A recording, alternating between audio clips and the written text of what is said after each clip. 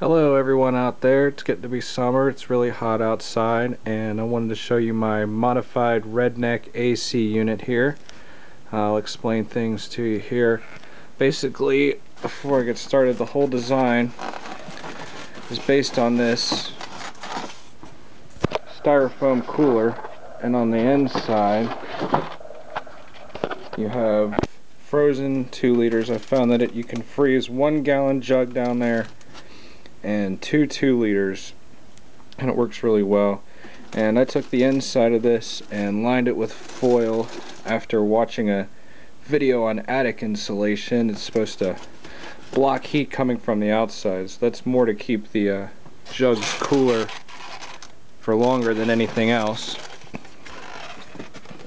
The top of the design here, I saw a lot with one fan going, and I decided why not make it a dual intake method here.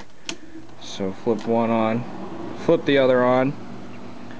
Down here you got your elbow pipe coming out, and that is coming out cold air.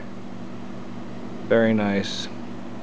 So I took the traditional design, lined the inside with foil, put 2 fans up top, put some of this really strong tape around the edges to try to reduce airflow. You can also kind of wedge a book right here to keep this from air escaping, and tape around this tube right here. Set it right next to your bed, and that way at night you can fall asleep with cool air blowing right on you. And what I do is I set it next to this fan, pop this thing on, sit right here, got the fan blowing behind the cold air, block off any big light source, and you'll stay cool.